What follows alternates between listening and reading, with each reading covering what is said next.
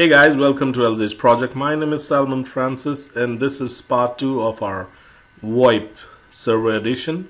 So if you remember from our last video, we explored some of the features of Elastix server. We saw how we can install Elastix server and use it. So today what we are going to do is we are going to explore some more features. So let's start. If you remember, we have this server configured on our IP address of 192.168.1.200. So at the moment we are in this server, and you can see here different tabs: system, agenda, email, fax, PBX, IM, reports. And you can, like, for the system, these are the sub tabs. Like, this is the dashboard of the system, then the network, users of the system, and some system commands, hardware detector, update, backup, and restore. So you can take a look at it by just scrolling it down. So this is the information about system. If you click on network, it will give you like information about your network. You can see that the default gateway is 192.168.1.1. Host is Voip. This is what we set up while installation. Primary DNS, if you remember, we set up for Google. And if we click this tab, so we should be able to edit our network parameters. Okay, it's still working. Actually, I'm on the virtual machine, so that's why it might take some time, but anyway. So okay, if you click this, so here we can change it, the IP address. If we want, we can set up it for DHCP. Anyway, I'm just going to cancel.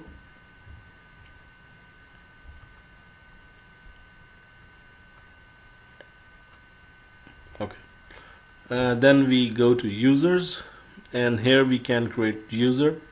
For example, you can click here to create a new user.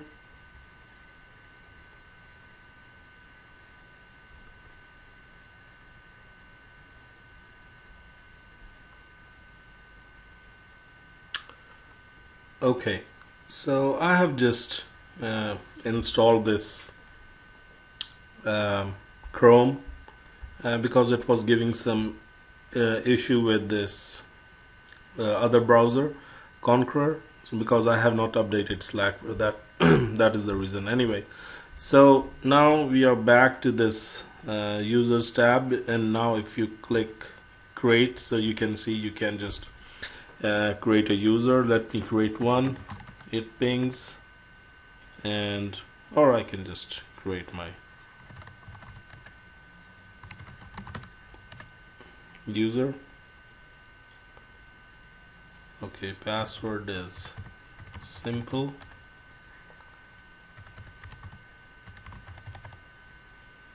Okay, and here we can select the groups also. There are predefined groups: administrator, operator, and extension. You can create more groups from here.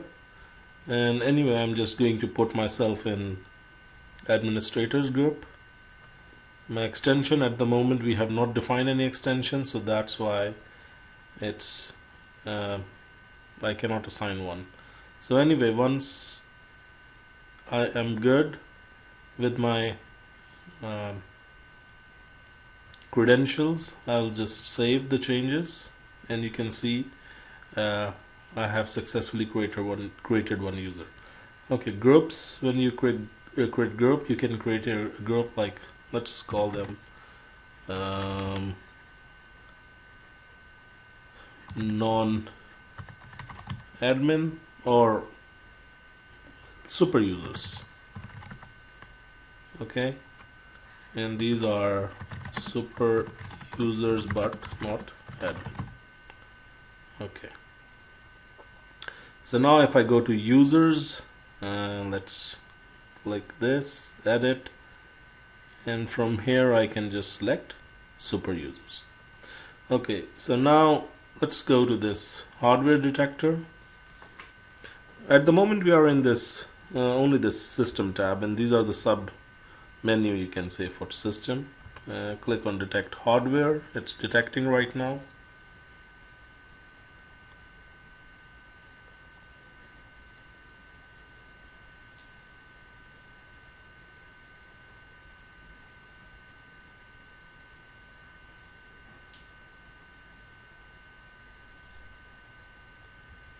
Okay, so it has detected.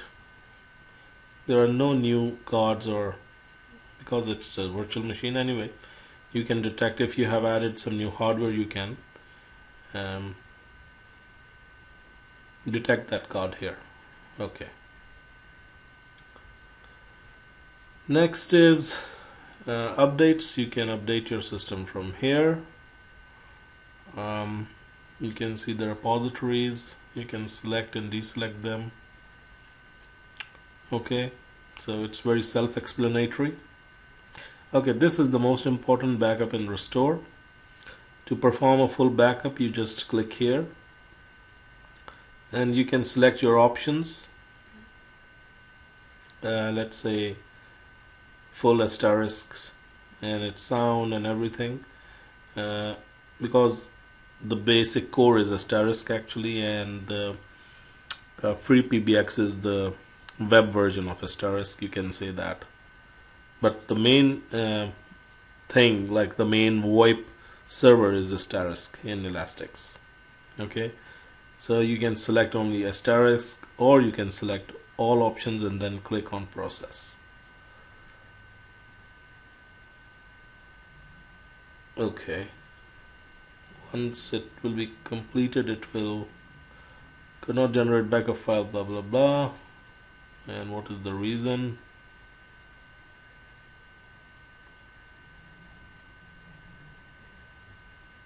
Okay,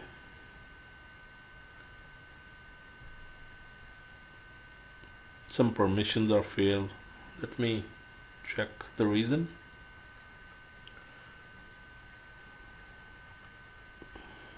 Okay, let's take the backup again.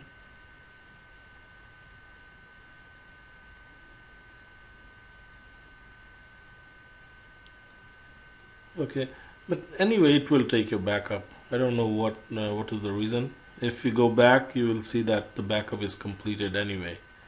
So I think it's a virtual machine error. You can see here the backup is complete actually. And okay, so once this backup is complete, and in case if you need to restore this backup in some disaster or something, you can just come to this backup and restore, select this, and then you can click on restore. Okay, so that's how you take backup and restore Elastix. Okay, so let's move on. Okay, I'm going to take you directly to this PBX. So here, let's say we need to create an extension. Okay, so this is all PBX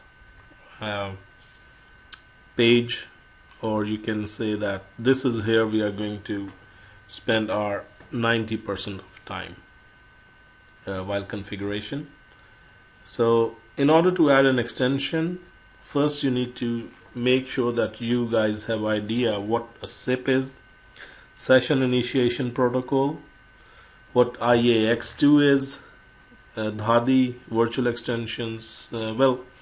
Main thing is like we are going to create SIP extension, and IAX is another protocol. So SIP is the protocol which we are going to use at the moment. So let's click on SIP, submit. Okay, user extension. So user extension is going to be 100, and display name I'm going to create, let's say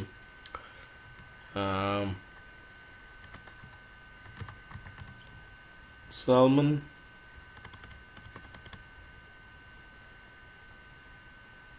Okay,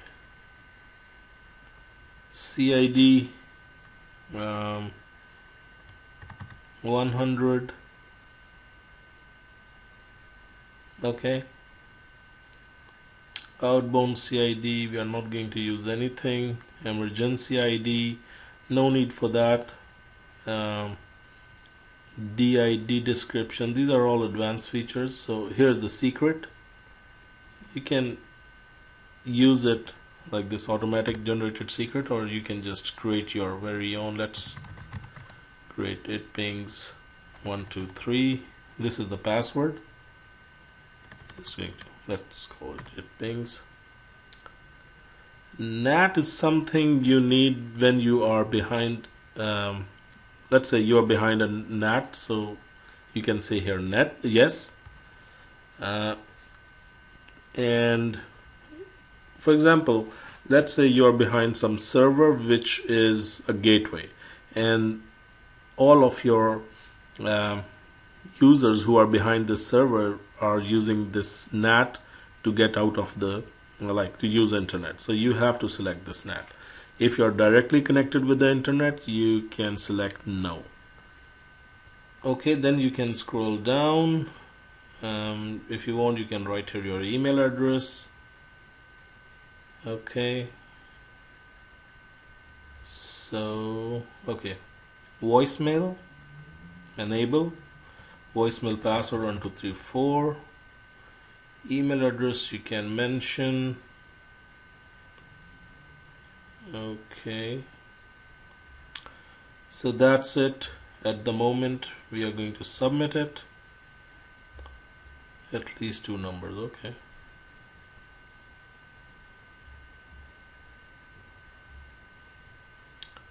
so the secret is 123. Let's say it pings 123. Okay, apply. So this is how we have successfully created our first extension, and you can see here this extension is created. Okay, and now if we go to system, users, and edit this user, from here I can select my extension also, and then apply changes. Okay, so this is how we create extension, and in our next video we are going to set up this extension on our computers or on our phone. So thank you for watching, and hope to see you in our next video. Please do subscribe to our YouTube channel. Goodbye.